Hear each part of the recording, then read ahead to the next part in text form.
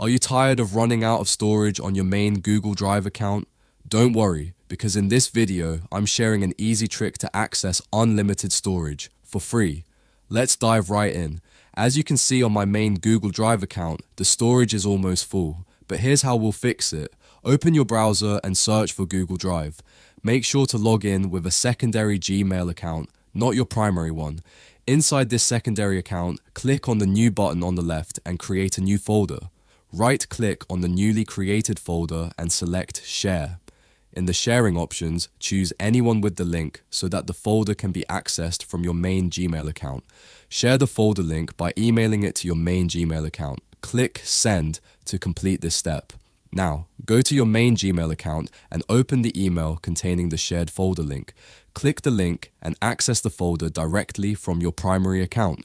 This adds an extra 15 gigabytes of storage to your main Google Drive. Upload files, photos, videos, anything you need into this shared folder as shown in the video.